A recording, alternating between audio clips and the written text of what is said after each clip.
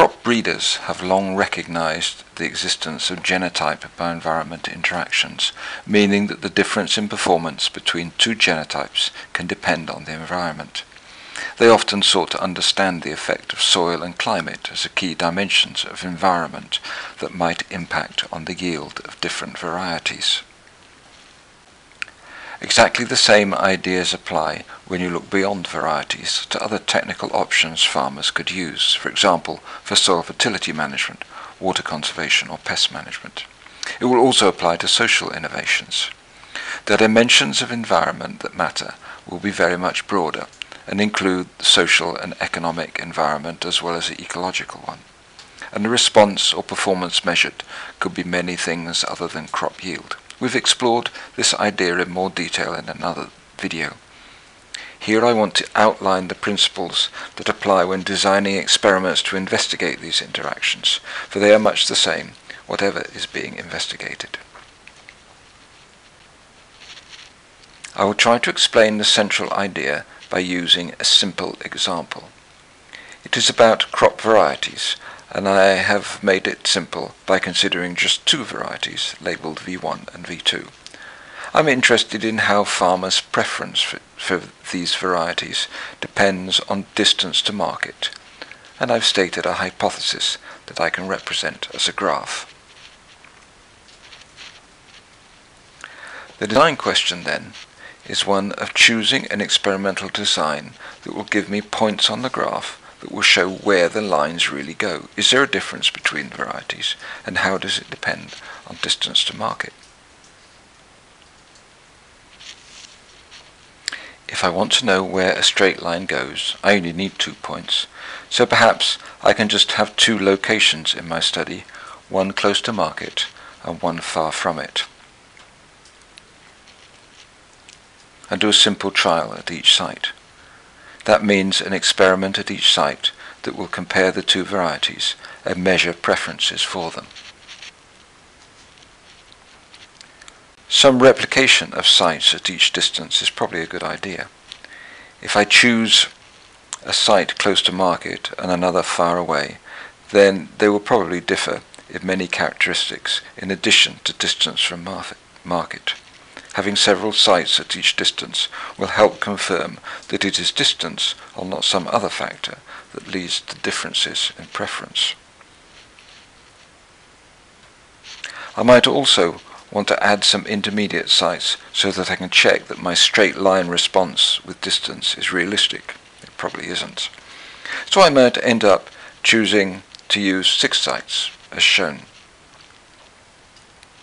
The fact that I am measuring farmer preferences means that this needs to be an experiment done with close farmer involvement by farmers in farmers' fields at each site. Notice what could easily happen if you plan to use 6 sites but don't pay attention to where they need to be. If you'd not thought of, or not hypothesized, that distance to market is the critical characteristic of sites that explains variety differences, you might have ended up with 6 sites distributed something like this, with most of them at one end of the scale. This gives a poor estimate of where the line goes, and your results depend on the observations at the single site that happen to be a large distance from market. That is uncomfortable. And of course, an unplanned distribution of sites could be even worse than that. Planning where the sites should be, based on a hypothesis, does not end up with an experiment that is more expensive, but it does lead to one that is more effective and efficient. Now let's add a second hypothesis. It states that men and women's preferences for V2 are not the same, and that women's preference is less affected by distance to market, perhaps because of women's focus on production for home consumption. Investigating that hypothesis requires that we have preferences of both men and women at each site to give data something like this. Gender of the farmer is an example of a context factor that is not determined by site. You can't usually point to a place on a map and say what the gender of farmers there will be, unlike distance to market. You need to be on the ground and design a study that includes both men and women at each location. Of course, there are still many details to think through, such as how many men and women are needed at each site.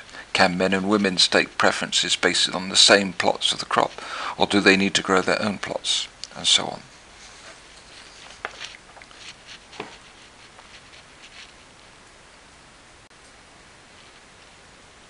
The process I outlined in the simple example can be used more generally.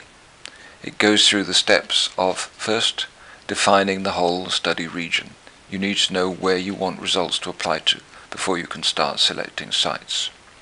Secondly, listing the options to be compared. They will become treatments in an experiment. And listing the contexts in which they will be compared. Third, developing hypotheses of option by context interactions that you want to investigate and understand. The hypotheses will be based on scientific and local knowledge. Fourth, you'll probably have too many hypotheses that can be studied, so you'll need to prioritize them and select the most important.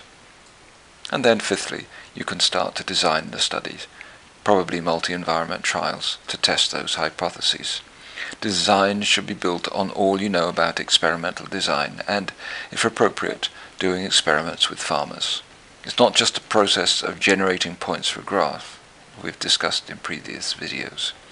But if you don't get that part of it right, you will not meet your objectives of understanding the important interactions. If you think through the characteristics of concepts that interact with options, they fall into 4 groups. First, there are those that are important for how the options function, but don't vary within the project domain. Hence, we have no direct way of studying how they interact with options. Then, there are those that vary systematically by location. I call them mappable, because you can point to a place on a map and predict what value they will have there.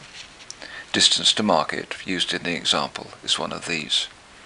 They are factors we can use to choose locations when designing a multi-environment trial. Thirdly, there are those which are predictable in the sense you can find out their value before the study starts and it's unlikely to change during the study, but you can't fix them by choosing a location. Gender of farmer, in the previous example, was such a factor. And lastly, there are those factors which are unpredictable. You don't know what they will be until the experiment has finished. The weather during the season is one such variable, as is the level of pest pressure experienced. The quality of management of experimental plots is another. For such factors, you have to have enough repeats of the experiment to experience a range of levels if you want to understand how they interact with treatments. That does not complete the design of a multi-environment trial. There are many other aspects to consider. We've put together a checklist to help you think through them.